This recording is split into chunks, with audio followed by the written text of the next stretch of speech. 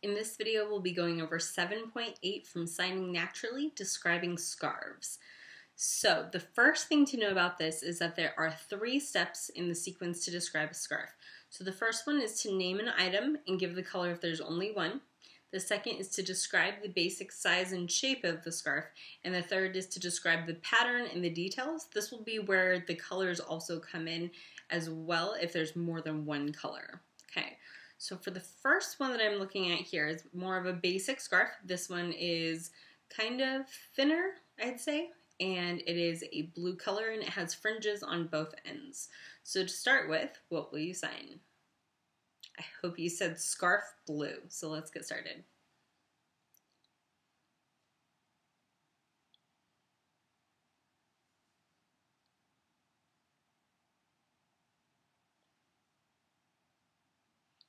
Okay. So you can show the fringes on both ends. Actually, because it has fringes on both ends, I should do 2 hands, okay? Then another one that I have here is a black scarf with white dots on it. And it has, let's see, it says that it has red on the ends of it. It's kind of hard to see from the picture, but it has red on it as well, okay? So I will sign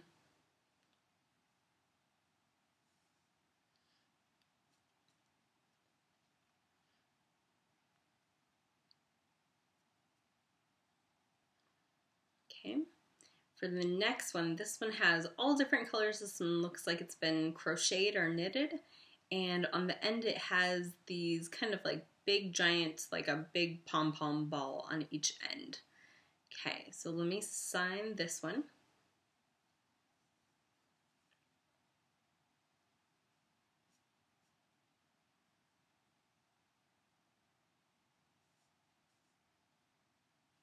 Okay, so I'll describe the horizontal stripes that are on the scarf using the C classifier, like going across, and then you'll have the 2 balls on the end of it. Okay, the next one is a plaid scarf. This one is yellow and green and white, and it is a thinner scarf, so because of that, then I'm not going to use the C classifier to describe the thickness. I'm probably just going to use the B classifier just to show how it lays. Okay, so for this one, I'll sign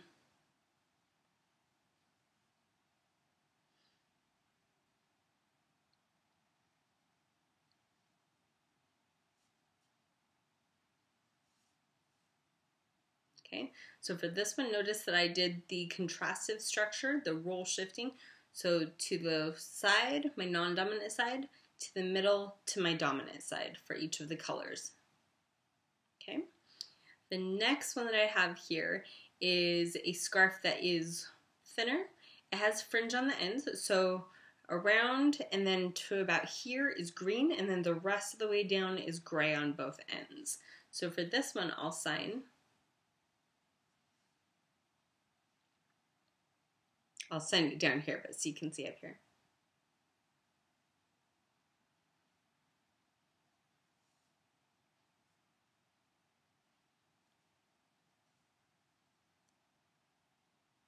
Okay, so to describe, the end parts are gray and the inside is green.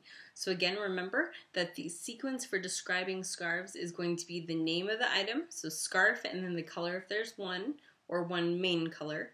Describe the basic size and shape. So you can either use the C if it's a thicker one to show how thick it is here going down, or it can be a thinner one that just lays. So you can use the B classifier if you'd like to use that one.